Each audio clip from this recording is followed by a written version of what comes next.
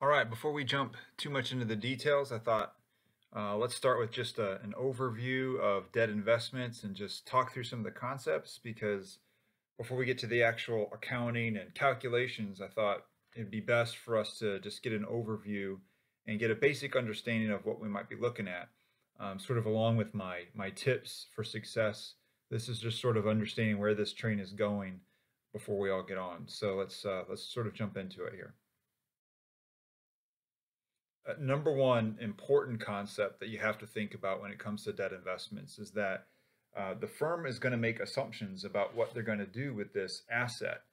Remember, this is an asset. This is not the firm lending, I'm sorry, borrowing money. It's the firm lending money. And so it's much different than what you might have seen in bonds payable.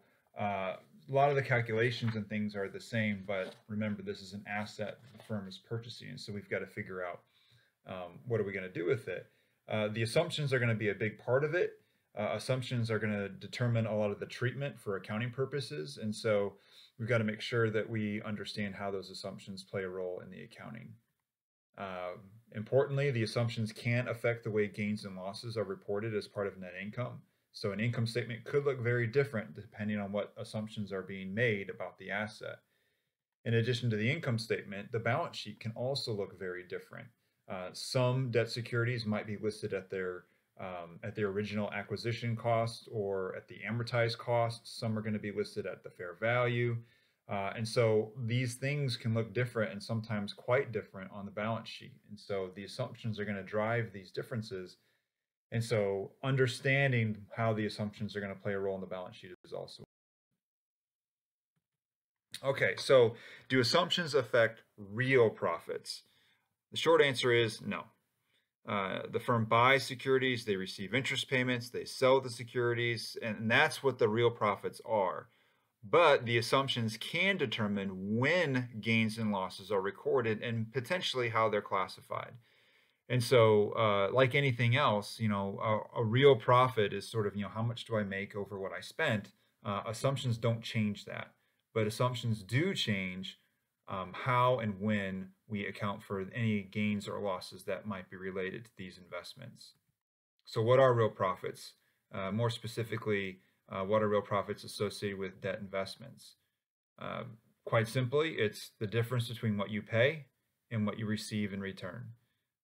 As a classic example, or sort of as an easy example, if I buy a car for $3,000 and I turn around and sell it for $3,500, I have $500 of profits. That's what I received above what I paid. Similarly, if I had sold it for $2,500, I would have had a loss of $500. It's pretty simple. So in the context of investments, profits and losses come from a lot of different sources. Number one, profits are going to come from interest payments that are received. This is the contractual interest payment that we're going to receive on a recurring basis because we own the asset. In addition to interest payments, there is the potential for there to be a difference between the purchase price that I pay and the par value, which is the amount that's going to be paid when it's matured. This can be a profit or it can be a loss. If I purchase the asset for less than the par value, that's a discount. Then there will be profit from that difference between the price that I paid and the par value.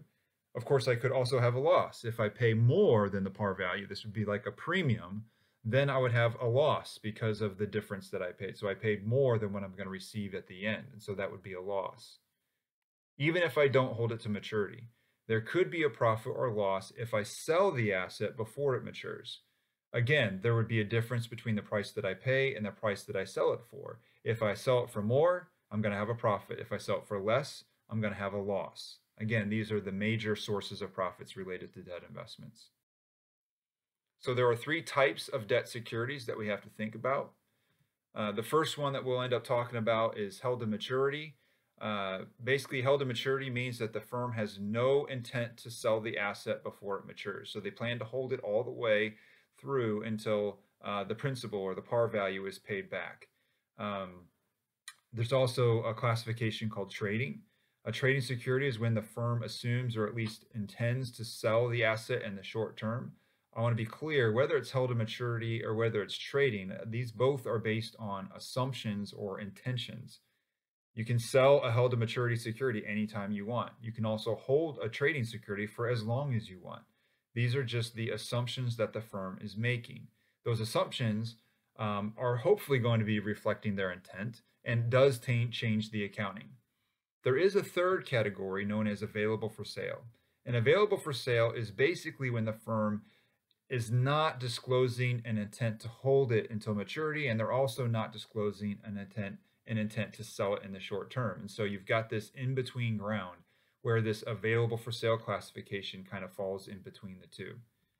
The available for sale classification is the source of some controversy because it's this default category, and the accounting is not like held to maturity, and the accounting is not exactly like trading. And so there is some potential confusion over the accounting. And so because of that, there's at least some controversy when it comes to available for sale securities. As an anecdote or as a comparison, equity securities no longer have this as a separate classification. Under the new rules or the new standards for equity securities, they don't distinguish between trading and available for sale, but we still make that distinction when it comes to debt securities.